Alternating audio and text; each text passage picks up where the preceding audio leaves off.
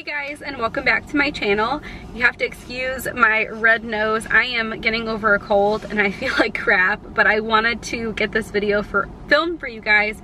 So I'm doing this during my lunch on Monday and you guys will see it Monday night.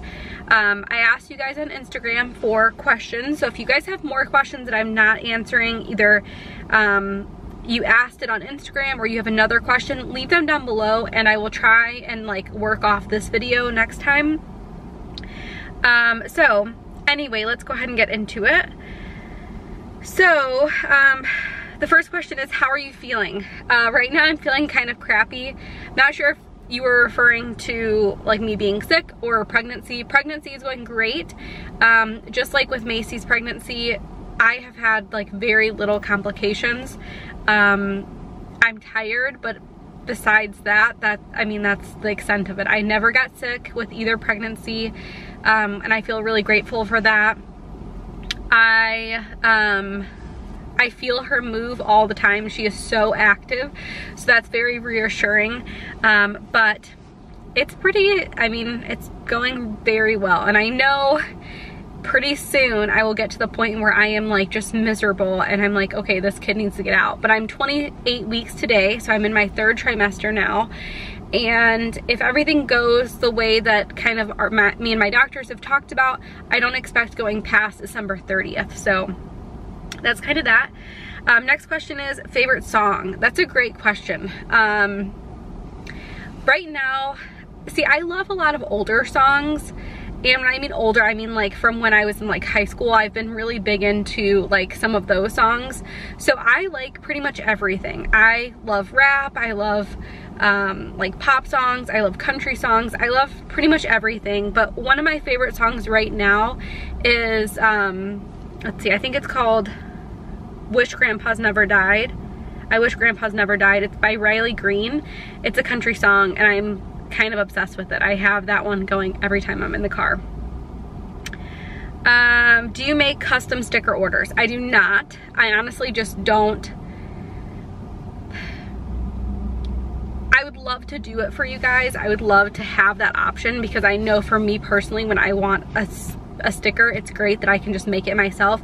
But honestly, it just doesn't make it worth it, because if, let's say you just want like a script sticker with like your name, unless I have like many script stickers or like many custom orders, I'd use an entire sheet of sticker paper for one little name, and it doesn't make a ton of sense at this moment to do that. But if anything changes, I will definitely let you guys know. Is the CPA obligatory for the career? I don't think so. I think I have found many positions where you didn't need a CPA, but I think it's a safe bet to have it in case you ever run into a situation where a company does require it. So short answer, it's not required. What makeup products do you use? I am obsessed with the Clinique Barely Powder foundation. That's what I use every single day. I've been using it forever. It's perfect because it has SPF in it, so in the summer I don't have to put on sunscreen on my face. And I don't know, I'm Italian, partly Italian, so if I'm out in the sun, I do tan quite a bit, but if I don't put like sunscreen or something on, I'll get red. Like my face especially will get red. So I try to always have sunscreen on, and it's really nice with that foundation because I always have it. I also use, the only other thing that I use on my face is I use the Bare Minerals Barely Sun, I think it's called. It's like a bronzer slash blush. Sorry, I'm trying to think about what I'm trying to say. And I use that every single day. Again, it's perfect because it's perfect for winter, perfect for summer. I usually only go through that like one every couple of years. Like I don't use very much, and so it's perfect. I can use it for every season. But those are the only two things that I use. Of course, I have eyelash extensions, so I don't have to use mascara. Okay. How do you balance everything in your life with work, Etsy, and family? I get this question a lot, and actually the question right next to it is the same exact question. I think one thing that a lot of people don't realize is that after you do certain things, like after you film videos and edit videos, after you cut stickers, like you get more efficient with it. And so I think nowadays with editing and with filming and stuff, I honestly just try and work everything into the schedule that like we already have. So my work obviously comes first, my family comes first, and then everything else just kind of gets mixed in wherever it can. So today I'm filming this during lunch. I'll go home and Macy should be sleeping, and I'll edit it so that it can be up for you guys today.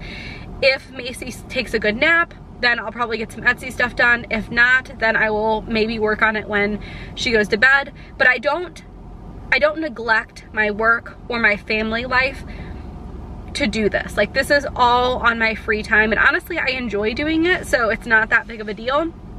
There are occasionally times where you know, we're not really doing much on a Saturday and Jason's like, oh, I'm gonna take Macy to like a play place, or I'm gonna take her to the park, and I won't go just because I don't need to like sit on a park bench while she plays. Like, you know, she's gonna have friends. She doesn't want to play with us anymore. She wants to play with all the other kids at the park, and so I get some work done during that time as well.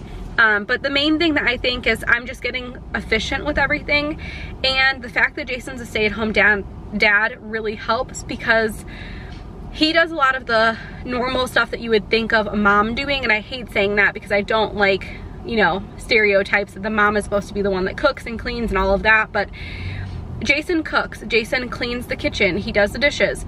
I do some other things, like I will help with meal planning, I will do the laundry, I will clean the bathrooms, I will straighten up, I do all that kind of stuff, but for the most part, I'm not doing all the housework myself. And I know a lot of families, they have it where like the stay-at-home parent does all of that. We really split it, and so the fact that Jason's at home takes a lot of that extra stuff off of me, if that makes sense. So I think, one, efficiency really helps, but also the fact that Jason's a stay-at-home parent really helps as well. Oh my goodness, so many questions about how I do it. Let's see.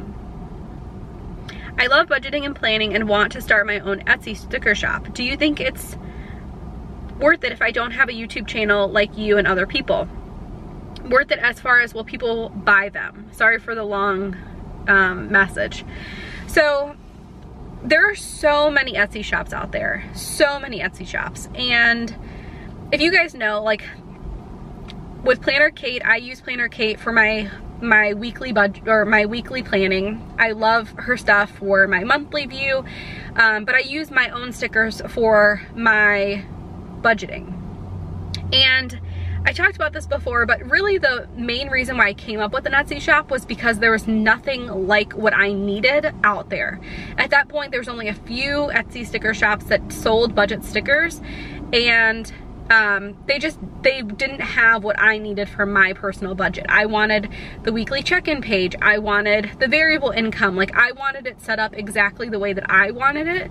And so I came up with stickers because I wanted something that was not out there. Nowadays, there's so many options. There's so many sticker shops, and they pop up everywhere. Like, they are all over the place. A budget sticker shop is not that uncommon. Like, honestly, you could probably find like 20 right now if you looked. So I think with me, because I was one of the earlier ones, that definitely helped, you know, kind of get me out there. But also having the YouTube channel definitely helped as well, because I had a little bit of a following. People, you know, would see my videos and see how I was using it, and they would say, okay, I want to do it the same way. So I think having a following on YouTube definitely helped. Now, if you want to start an Etsy sticker shop, do it. Like, there's no reason not to. I think the main thing that you should just consider is your product going to be different than other people's? Because if it's not, then what is going to compel people to buy your product? And without that like following, it may be hard to find people that will, but you never know. I'm just saying, personally, I feel like it's easier if you have something that makes you a little bit different to be able to do that.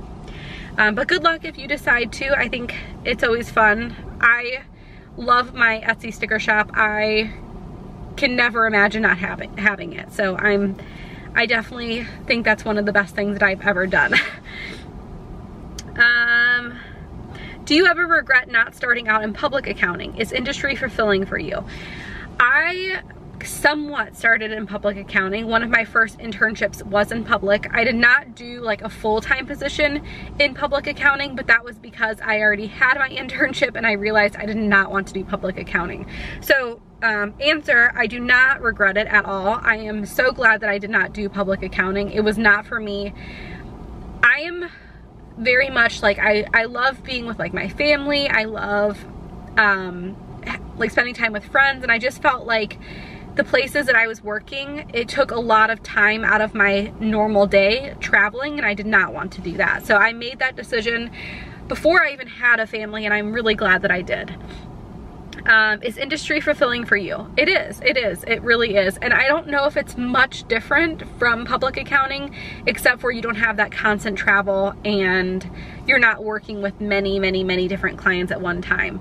I talked about this a lot, but my next goal is to be a manager or like a supervisor or something like that. And so after we have this baby, that's kind of when I'm hoping to obtain that goal. I don't know what that will look like, and I don't know how long it will take to accomplish that, but that is my next goal. But for right now, I'm focusing on the baby and trying to get through pregnancy and adjusting to having 2 kids.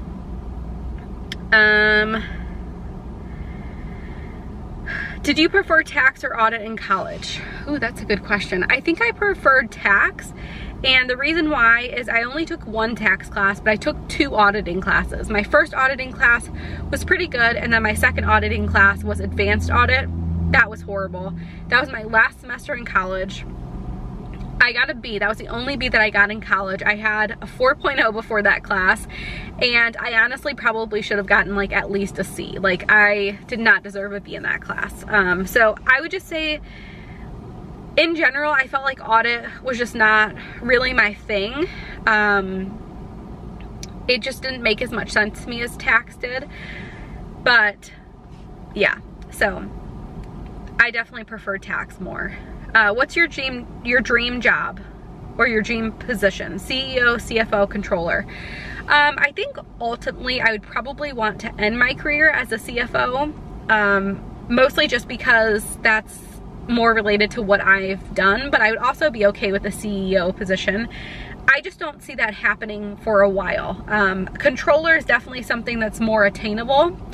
And while I was in school for my MBA, I actually got offered a position to be the controller for a company, and I turned it down. A lot of that had to do with like medical insurance and stuff. I've talked about this before, but Jason does have a health condition. He has a heart condition, so it's really important for us to have really good health insurance, and unfortunately that company just didn't have great health insurance at that time.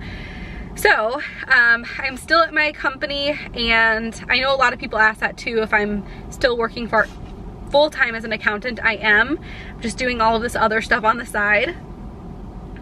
What is your favorite and least favorite part about accounting? My favorite part of accounting is just the thrill that you get when you like balance a spreadsheet, or like balance a balance sheet, or when you're trying to find some variance and you're trying to figure out why it's different from what you expected. And when you do it, and just that feeling of like, okay, I looked at all these numbers and I was able to figure out the reason behind it. I felt like that's always been the thing that I loved, even in school, and now I just love it. The least favorite part about accounting is probably the fact that every quarter for the rest of my life, like my entire life, will always revolve around quarters. And a lot of people I know, it's like a monthly thing, but for me right now it's quarters. So every October is really crazy for me, which stinks because there's Halloween, so you have Halloween parties, you have trick-or-treating, and I feel like it's always stressful because you don't know on the 31st whether or not you're going to have to stay late to work on entering stuff, or if you're going to be able to go trick-or-treating with your kids. So I mean, you would ultimately get to go, it just might be later than what you wanted to do. And so that's the one thing that I would say is my least favorite thing. I rarely work overtime. I like almost never work on weekends. I swear, now that we hired somebody, I will probably never work another weekend again. But just the fact that like your life is revolving around these quarterly deadlines is not so much fun, not a fun thing. How much maternity leave do you get? Any of it paid? So that's one really nice thing about my company, and I've talked about this quite a bit, but I do have a great company when it comes to benefits. So just like we have really good health insurance, we also have really great maternity leave. So I get 12 weeks of paid maternity leave, which is like unheard of. I know a lot of people only get like 6 weeks paid. Some people get none of it paid. I'm lucky enough that I get the entire 12 weeks paid. So that's really awesome. And then I'm pretty sure that you can take vacation on top of that. So I may take a couple extra weeks of my vacation on top of that just to spend a little bit more time with the baby. Jason will continue to be a stay-at-home dad. That will not change. What may change is sometime during my maternity leave, Macy may start going to some type of more full-time preschool or daycare or something, just because she's ready.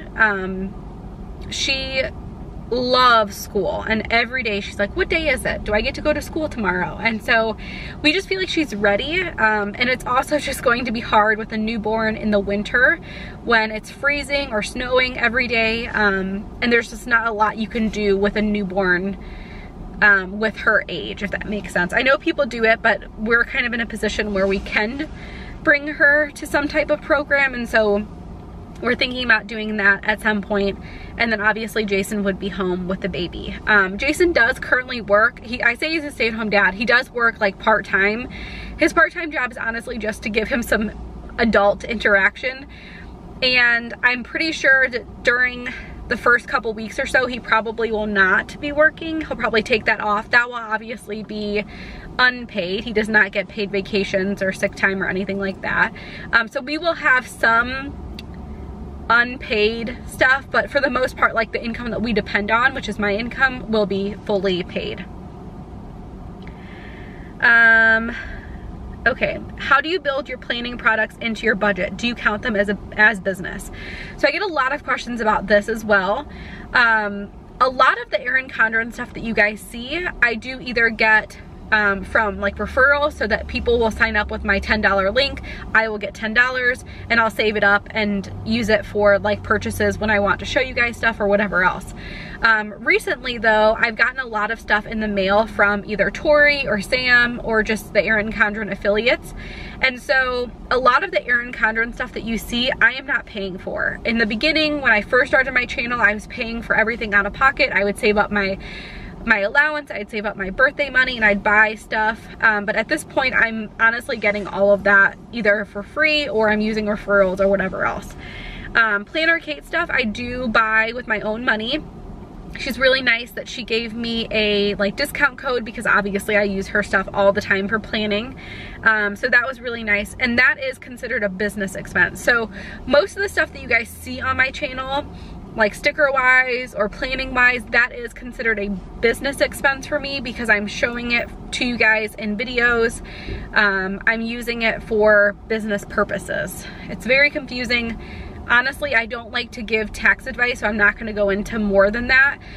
But if you're in the same position, if you have a channel, if you have some type of Etsy business, definitely talk to someone about what can be included as business expenses or what's included as, you know, your personal expenses. Obviously, like clothes, what I'm wearing right now, I'm not business expensing this because it's what I wear every day. But some things I do show on my channel, I do count as business expenses. So again, just talk to somebody, try and figure that out, and what you're able to expense. Next question is, I just missed so much of your content. Are you planning on taking the CFA? So I'm assuming that you mean my CPA material. And I've had so many friends and family members tell me like there's no way you're done. Like you're gonna go and you're gonna do something else. You're gonna start studying for something else. And it's been like what? Today it's October, so June, July, August, September. So it's been like 4.5 months since I finished the CPA, and I have no desire at this point to start studying for anything. I have looked a little bit into getting my CMA, which is the like the management accounting certification, But honestly, it just seems like a lot of overlap with the CPA, and it seems like most people do one or the other. So at this point, I really don't think I'm gonna do anything else. I have talked about it a lot on my channel, but I do think that it'd be really fun to do like a law degree, and I think having like an accounting background and the law, like a law degree, would be a great combination. But honestly, I've sat through a couple contract meetings lately where we're trying to like talk about amendments and all of that, and I can tell you right now, I don't think that I'm gonna do it. It seems like a lot of work. The wording is very confusing, and although I did like my law classes in college, I just don't think that it's for me. So as of right now, I am done. I don't plan on studying for anything. I think, like I said, my next main focus, obviously, right now is the baby. And then after the baby, it's going to be getting promoted. And so I don't know what that's going to look like, but that is kind of my next goal. So I will definitely keep you guys updated on all of that and what I plan to do. Okay, so I'm just gonna do a couple more questions. What planner do you use for work? For work, I'm currently using the Simplified Daily Planner, and I love it. I actually just got my coworker to also use it. It's great because on one side you can kind of keep track of your meetings, on the other side you can keep track of your to-do list. At the very bottom of the to-do list section, I have a follow-up section for anything that like I don't need to get done today, but I need to like carry over for the next day. So I love that. I honestly don't really use the monthly view very much. I do have a calendar like on my email, like attached to my email. So I do like every week flip through and see what my meetings are and fill it in. But it's just really nice because it can be pen, paper, and just like, I can just cross things off as I do them, and I love that. And I think that's gonna be pretty much it in terms of the questions I'm gonna ask. Like I said, if you guys have any other questions for me, leave them down below. I will definitely answer them. I try and answer all types of questions. So I know a lot of people have questions about CPA stuff. I know a lot of people wanna know about like Etsy. A lot of people want to know about baby stuff. So any questions you guys have, if I don't feel comfortable answering them, I just won't. So don't feel like you can't ask something. Definitely ask it if you have a question. And I will see you guys next time. Bye guys.